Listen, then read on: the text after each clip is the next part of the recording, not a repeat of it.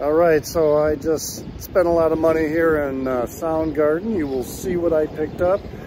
But they have some fantastic stuff here, and I was really surprised by some of the titles I saw because I never see them. Never see them in Chicago. And so this was a really great store to come to. Soundgarden, check it out sometime.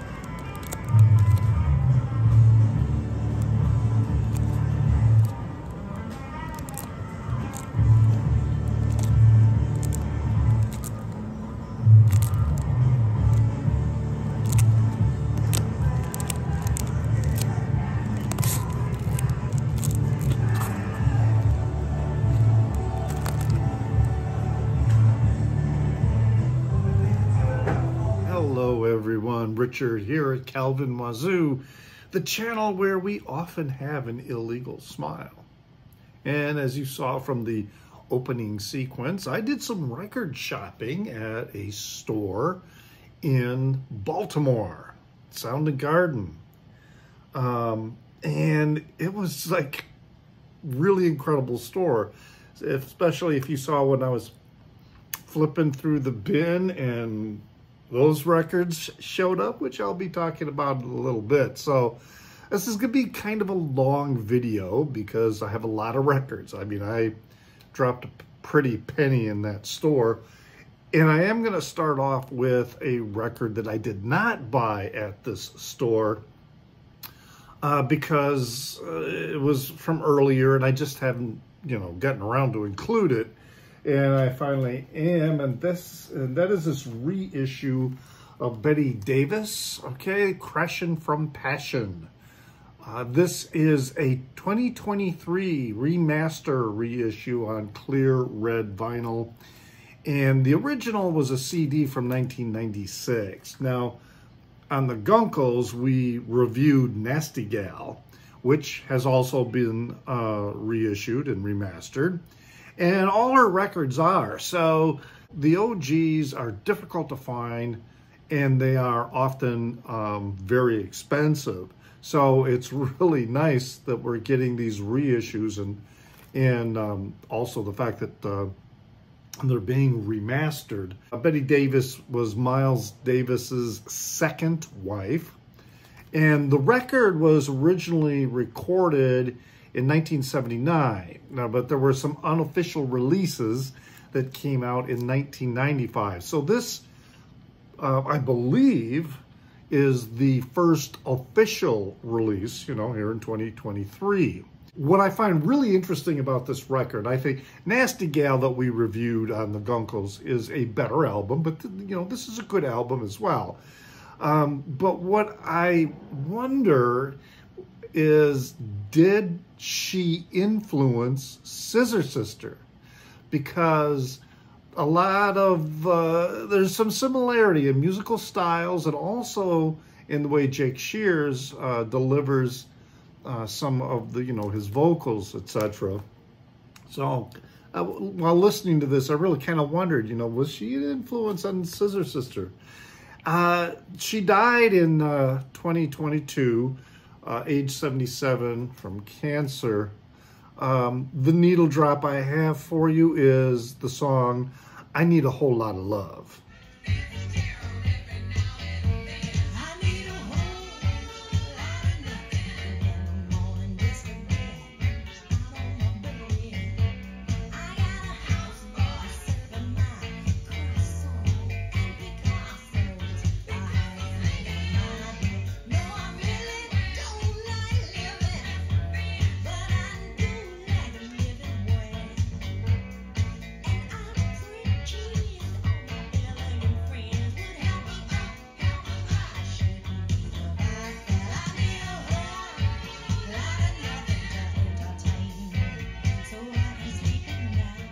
That's a damn good groove with that particular song.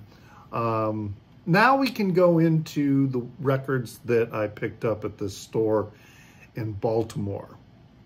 And the Soundgarden, as I was saying, they gave me the bag here. It's in the Fells Point area of Baltimore, which is right by the harbor. And going through, they had just really amazing collection of just lots of different material. But this one I picked up. This is Tangerine Dream Ricochet. This is probably a 1975 pressing when it was released, but a later pressing. It's the green and red label. It is a live performance, and it is the 7th addition to my collection of Tangerine Dream, and it is also their 7th release. So yeah, Tangerine Dream, we got Edgar Frazee, Chris Franck, and Peter Baumann. And this is part of a string of what I think are really stellar albums that they began releasing, starting with Phaedra in 1974. Phaedra I do not have. I need to get it. But I'll play a brief needle drop from this composition. Ricochet is a single piece on 2 sides.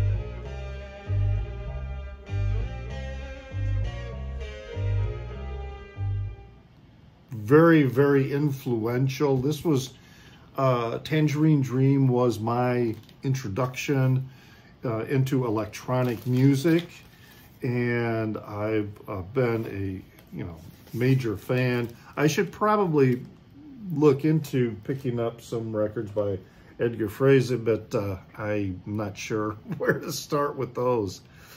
All right, the next one that I found in this store is it's a 12-inch single, and it's Aphex Twin.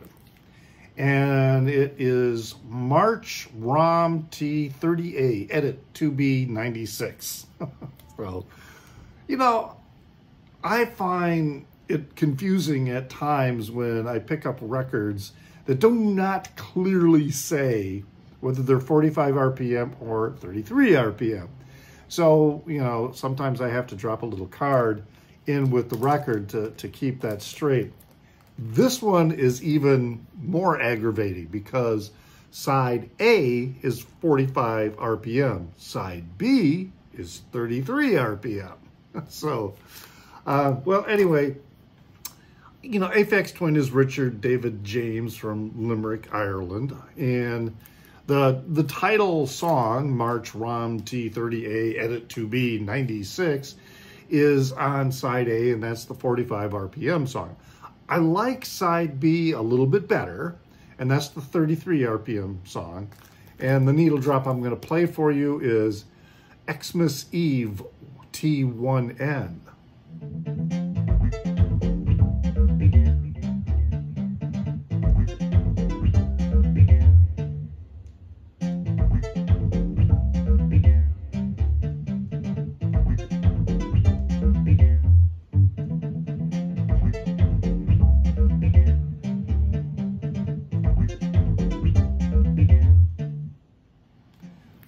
A little more, the recording itself, I think, is a little more polished.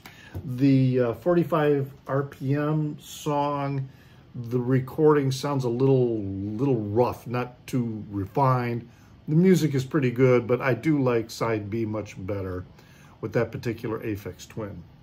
And then this one I saw in there, and it is on Warp Records, so I took a chance on that because, as I've said in other videos, just about everything, well, everything I've picked up on Warp Records I have really, really liked. And this one, I thought, okay, this is called The Black Dog Productions, and the title of the record is Bytes. So when I saw The Black Dog Productions, it made me think of the project The Black Dog, which I have a copy of. And it is, what I found out is that this is a compilation of material from the various projects that members of the Black Dog were involved with. So the members of the Black Dog were Ken Downey, Ed Handley, and Andy Turner. So we've got tracks on here by Plaid, Close Up Over, Zepper, Echo Mike, Atypic, IAO, Discordian Popes, and Belial. So a lot of variety here, really good material, electronic kind of dance techno music.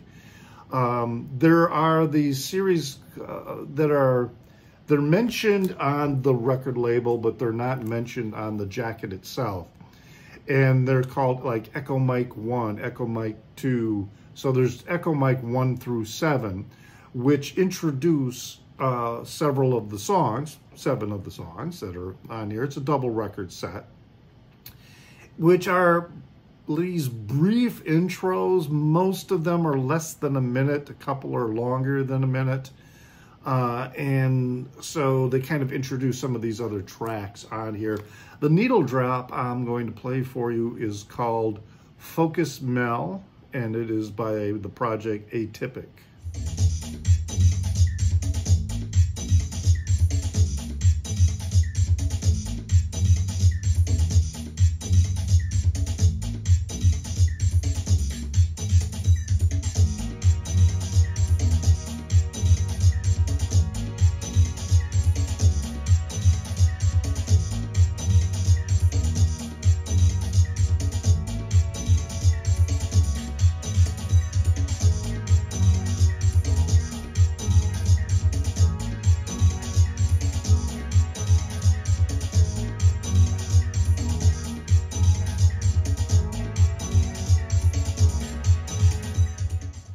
excellent stuff. I mean, this is, again, Warp Records is a solid label to go with if you like electronica, dance, and techno music.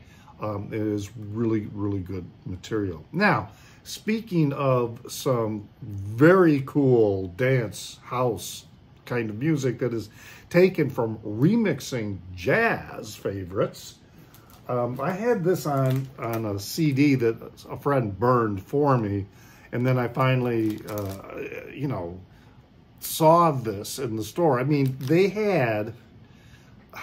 I think they had all 4 of these releases, and that is the Verve Remixed, and this is Verve Remixed 3. It's a triple LP set, or I should say, well, triple 12-inch set, and it is part of a series that was released from 2002 to 2008. Then they released another compilation called the First Ladies Comp, and that was released in 2013. Many of these were CD only. And as I said, they go from number 1 to 4, and the store had all 4 of them. But, you know, they're 40 bucks a piece, which is actually a pretty decent price for them. And, you know, with all the stuff that I was finding in this store, it was amazing that I got out of there for, I mean, I still spent a lot, but it was kind of amazing that I got out of there without going completely crazy. But the needle drop I have for you from this is a Sarah Vaughan cover of Peter Gunn, and it is the Max Sedgley remix.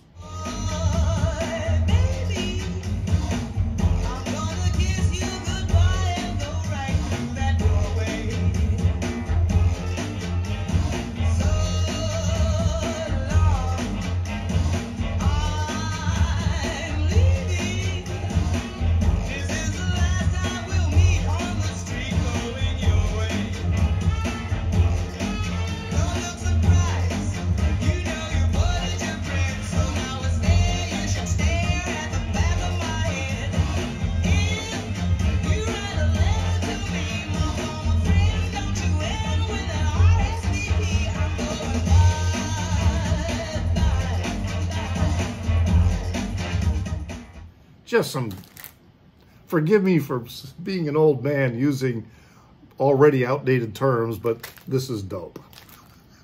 This is really, really good stuff. And just amazing to see it on vinyl and sound as good as it did.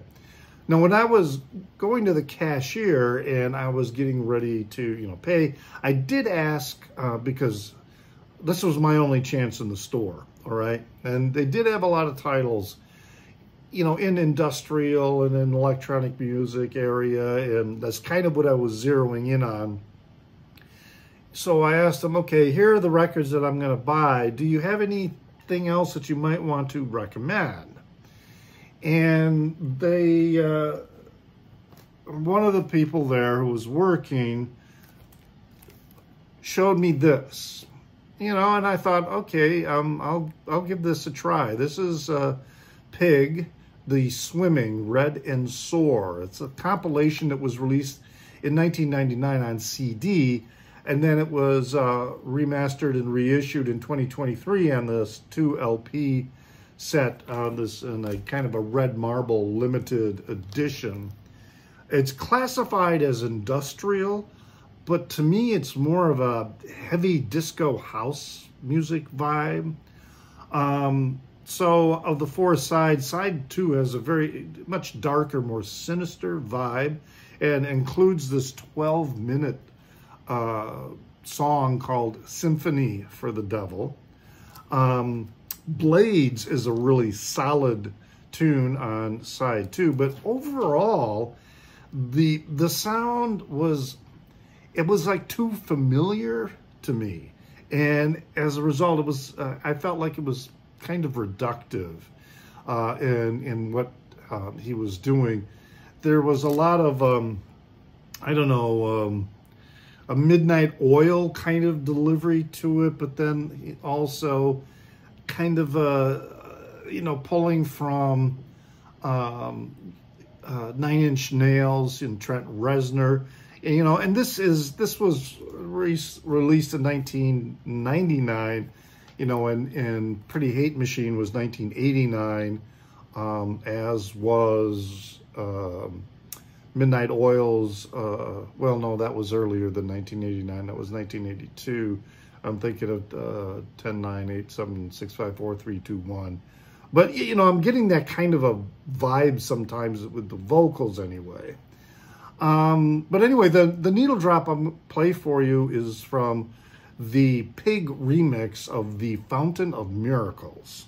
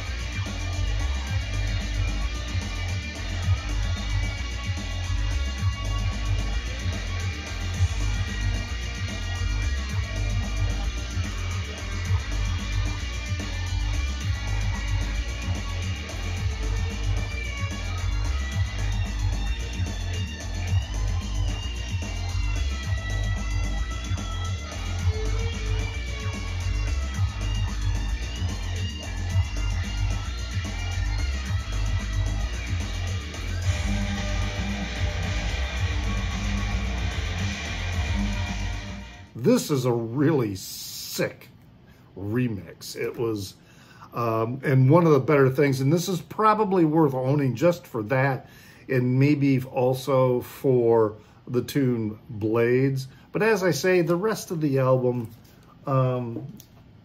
felt a bit reductive to me.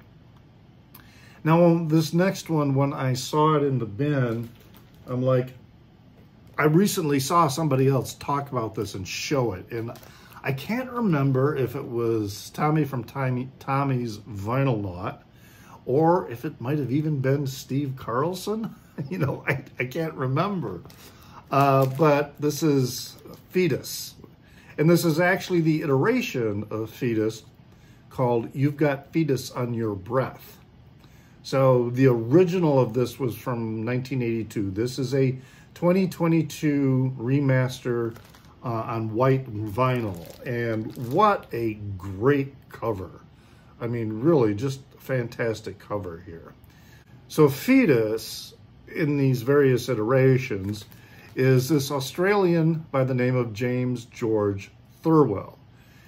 He immigrated to London in 1978, and that's where he began to conceive of this concept that became, you know, known as Foetus. It's industrial punk to me, this particular recording, but his styles on his other releases are very widely in terms of the musical style and genre that it may be more closely associated with. His singing in some respects, very similar to Snake Finger. So each of the Foetus releases are identified by a different moniker. So you've got, for example, this one is You've Got Foetus on Your Breath, which were the first two releases that came out. Then this was followed by two releases that were under the moniker Scraping Foetus Off the Wheel, okay? And then that was followed by Foetus Interruptus, and then came Foetus Corruptus, etc., etc. So these titles, this series, so to speak, goes from 1981 to 2013. The needle drop I'm going to play for you is Dying with My Boots On.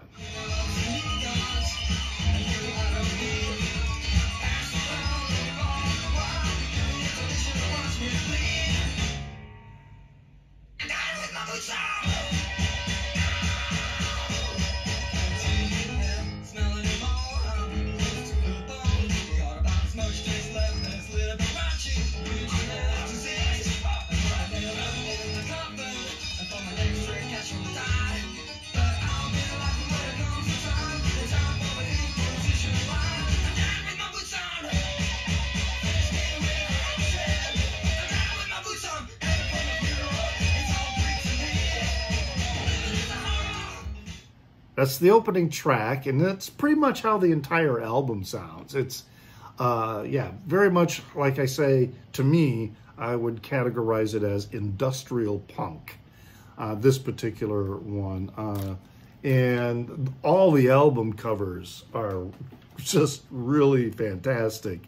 You know, even if you might not like this particular style of music, it just might be worth getting the records because of the album covers. They're just all that cool. Now comes the best part of being in that store. As you saw from the video clip that as I was just thumbing through the bins, I came across something that I never thought I would see, especially as soon as I did see this.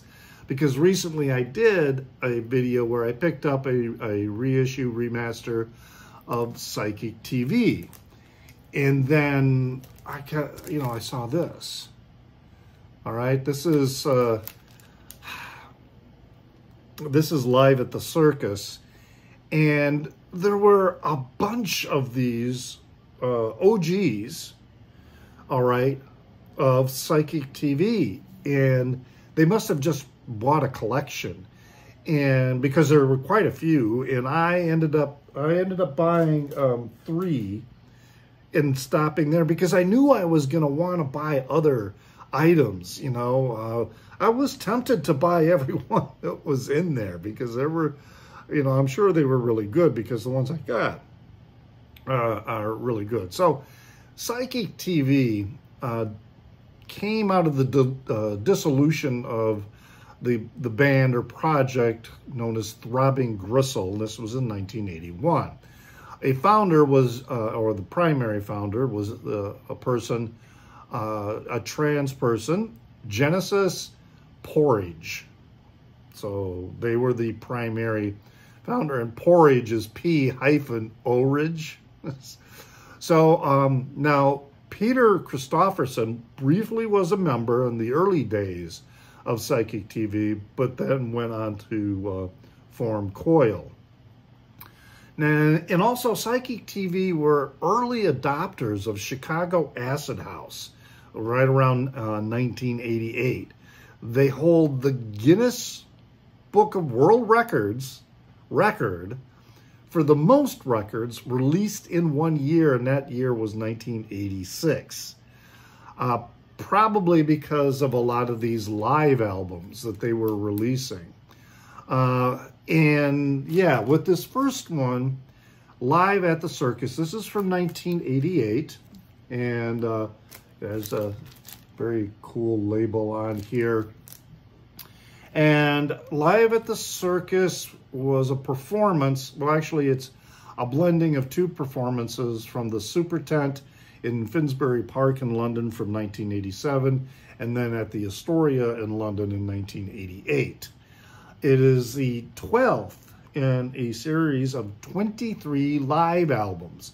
So these are very unpolished live albums or soundboard recordings, I'm sure, that just were not overproduced or anything. They're raw, very much like a bootleg. And in fact, that's what they were doing. They were not necessarily usurping bootleggers in the way Frank Zappa, when he released Beat the Boots, that was done sort of as a retaliatory action against all the bootlegs of those particular recordings that were going out there. So, you know, he just released Beat the Boots so that he could get the money from that. This is more like a sentiment, maybe practiced by the Grateful Dead, in that Psychick TV knew people were recording their shows and there were bootlegs going out there. So they did this not so much to, you know, kind of block them from what they were doing, but as an homage to them. And so there was this series of 23 live albums that are all very, very raw recordings. And as I said, I believe this is the 12th one in this series. It's got, of the 3 records I got, this is probably, you know, the lowest ranked one. There's some very good songs on here, but there seems to be some really abrupt editing that goes on. And also, my copy has a kickback on the first song on side A, which visually I cannot see it. So I'm wondering if there's just a little bit of something in the groove that I need to get removed, because it definitely is a kickback. But anyway, the album, to me though, is worth getting just for the side B song, which is the entirety of side B, and that is Voodoo Acid, and that's the needle drop I am playing for you.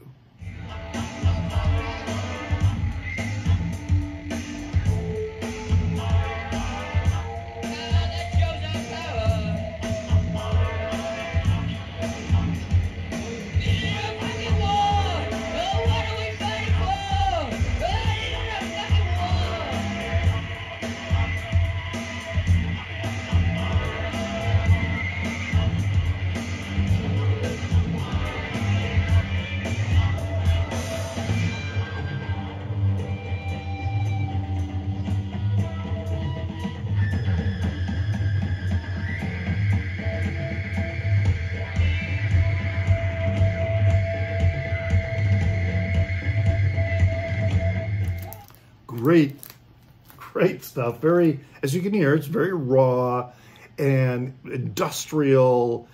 You know, a lot of their material is this combination of industrial and acid house and rock, and just a lot of blending of other, you know, avant-garde, even spoken word type of compositions. The next one that I have, that I took out of that group that was in the store, this is a really good one. This is very solid, and it's, rather than being titled Psychick TV, it's Psychick Television. And as you can see, this is it was $20, but this is an OG copy. So even with these OGs, they're not that badly priced. Sounds really good. And a real Swedish live show. This is the 16th in this series of 23 live albums. And it's droney, it's melodic, and also very tribal, particularly with the drums.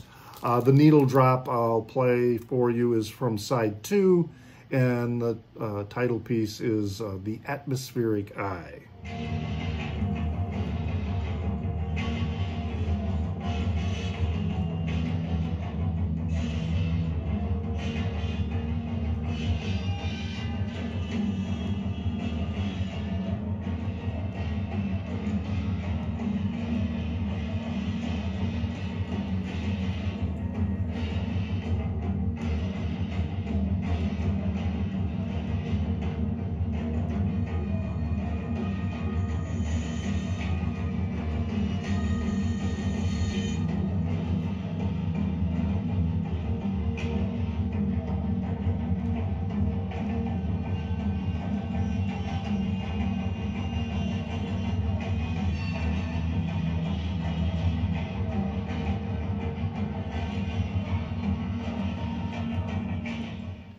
So a little bit, you know, different, as I say, with the kind of droney and tribal rhythms that go in there. And then the third item that I picked up from Psychick TV is this one, live in Gottingen, or Gottingen, I should say. This is the 7th release in the series. It's from 1987. Live at the Circus was 1988. A Real Swedish Live Show was from 1989. And then Live in Gottingen was 1987. So 7th in the series. This is really good. I mean, I just really like this one. And side one is the lie and side two is the truth. There's really no, to me, they're largely a continuation of each other, and there's nothing in one to indicate, you know, that it goes with the title. So, but regardless, this is just a fantastic record. And so the needle drop I have for you is from the side that has the lie.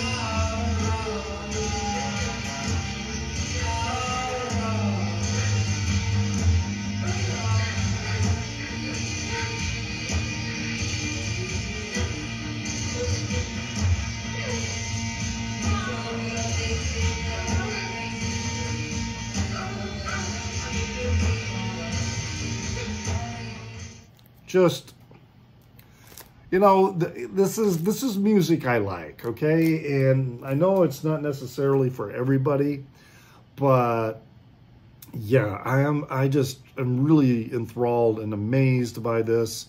This is, you know, it's not music that I'm going to listen to once and then shelve the record and probably not listen again, or, you know, not for another couple of years. No, this is music I will listen to with some frequency, because it's just really, I